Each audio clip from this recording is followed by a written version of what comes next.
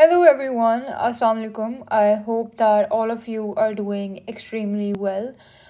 So today we are doing or continuing our lesson 4, which is on basics of nomenclature, and today we will be discussing alkenes, which is another homologous series.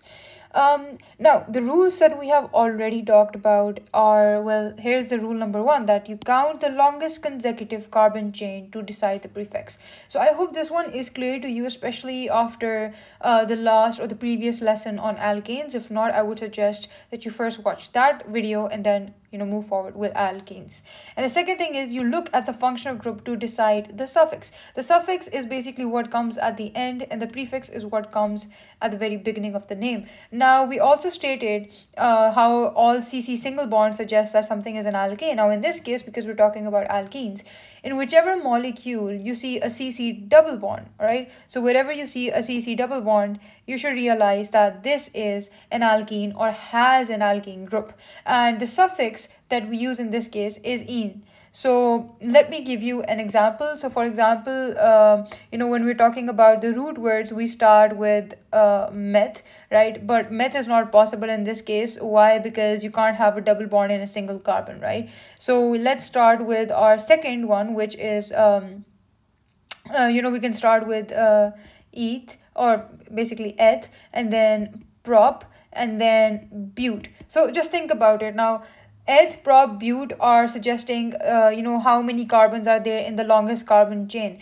And if I end all of these with "-ene", so ethene or propene or butene, this is suggesting that these basically have these CC double bonds in them. So the third rule that we need to encounter at this point in order to do the nomenclature for alkenes and also the coming homologous series is that the carbon with which the double bond is attached is given the highest priority. Now in this case, I have specifically written double bond over here. You can definitely, as we go along, we'll see that in haloalkanes or alcohols, this will be replaced by the functional group. So for example, the hydroxyl group, the OH group, or the halides, or like for example the fluorine, chlorine, bromine. But in this case, we're kind of treating that double bond as the functional group. So we are stating that the carbon with which this double bond is attached is going to be given the highest priority. What we mean by that is that this is the carbon which we want to give the lowest possible number. All right, so we want to assign it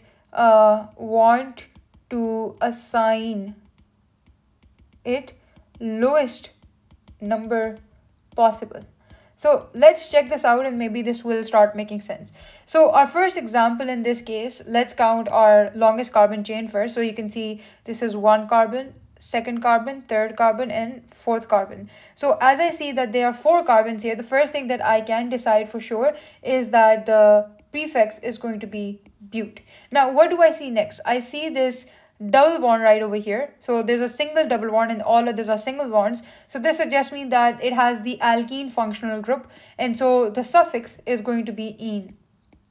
Now let's talk about just for a minute, what if I take this double bond right over here and I shift it over here, right? What would we name it then? Let's look at the next example and then I'll maybe it will make more sense what I'm about to say. So in this case, I have 1, 2, 3 and 4 carbons again, right? So this tells me that this is again going to have the prefix bute.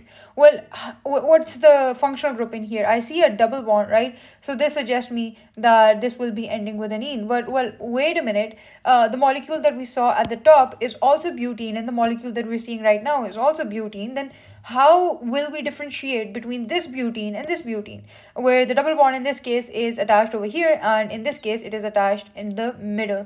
So the way that we actually do these are actually like, you can say these are different forms of butene, and we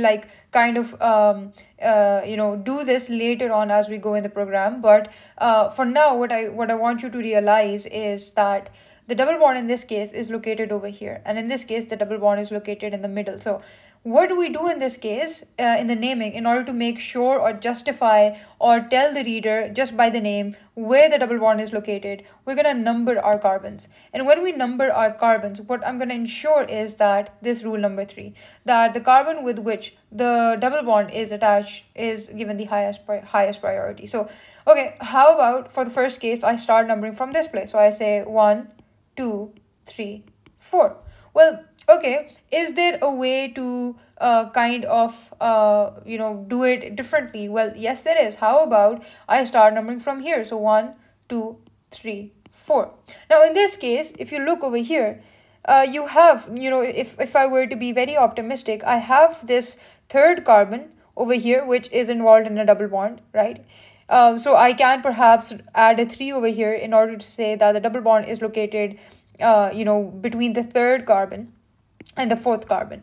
But what I can do instead is, if I follow this notation, you can clearly see that this is attached with the first carbon and the second carbon. And we're actually in the double bond, हम जो carbon जिस पे lowest number आ रहा होता है उसको देख रहे होते हैं. So we're looking at the first carbon here. So in this case, the double bond is attached at the first location, or you can say it is attached with the first and the second carbon. So what I can do now is that in order to indicate it, I'll take this ene and I'll kind of shift it over here.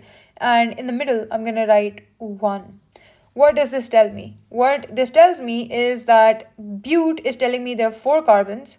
1 is telling me that my double bond is located in a place where the double bond is involving the first carbon and obviously the carbon that comes next to it, which is 2.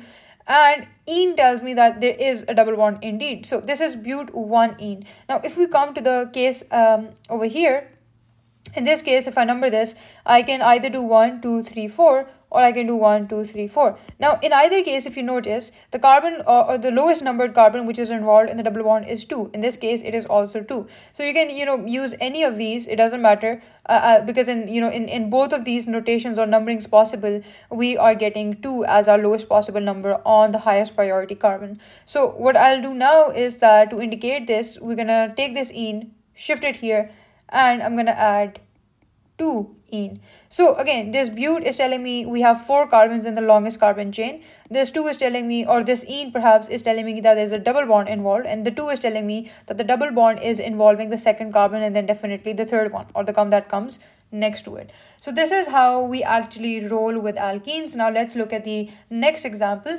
Over here I have the longest carbon chain as 2, and so the name perhaps would over here be eth, all right, and I see a double bond involved, so I definitely know it's a alkene, so I write ene, so it is ethene. Now in this case, as you can see, if you number like this or this, it doesn't really matter, right? Because the carbon in either case, that if we are to consider the lowest numbered carbon, it's still going to be 1 in either case.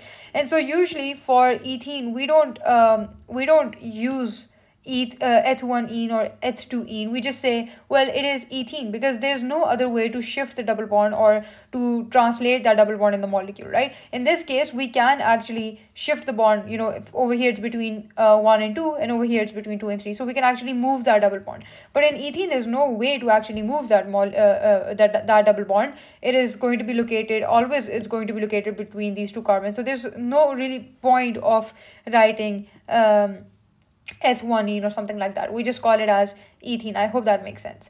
Now let's look at the last example, and this one is going to be slightly tricky, so I want you to make sure that you are with me till this point. Now let's go. So I see this is my first carbon, my second carbon, third, and I can see this is fourth and fifth and sixth. So this is definitely the longest carbon chain and not this right over here, right? So I have like 6 carbons involved, so I know that my prefix is going to be hex, and I can see a double bond, so I know it's going to be an ene.